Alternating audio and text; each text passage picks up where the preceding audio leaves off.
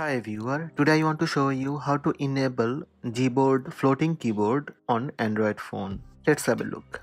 First, go to Play Store. Download and install Gboard, that is Google Keyboard.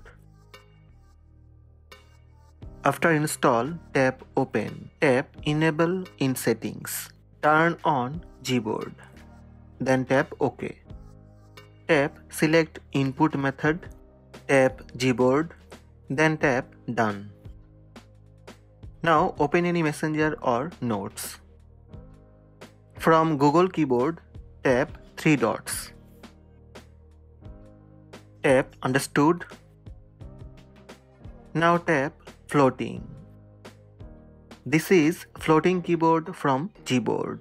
Tap and hold on the arrow button. Now you can move this floating keyboard anywhere on the screen. Tap on the arrow button and the corner will highlighted.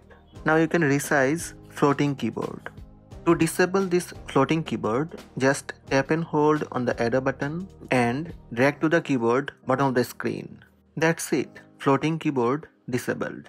These are the steps to enable and disable Gboard floating keyboard on Android phone.